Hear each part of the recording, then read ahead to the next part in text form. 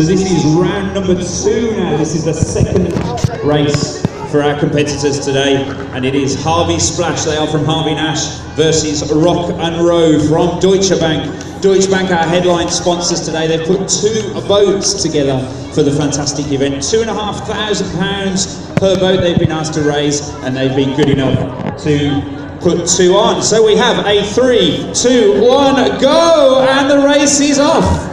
It is Harvey Splash versus Rock and Row. They will need your support, Brindley Place, as they get down past the picture and piano.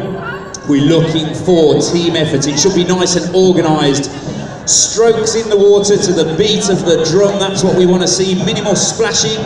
Unless, of course, it's the whole team ending up in the water, and then we want to see lots of splashing, because that'll be great fun. But look at this. At the moment, as we see, it looks like these superheroes from Rock and Row in the outside are making a good effort, but it does seem to me that Harvey Splash on the inside are really making gains now. It's really close. Everything counts, guys. But look at this teamwork. He's rocking. I think it's going to be a photo finish. It looks to me that Harvey Splash may just have that one. Now that really was a close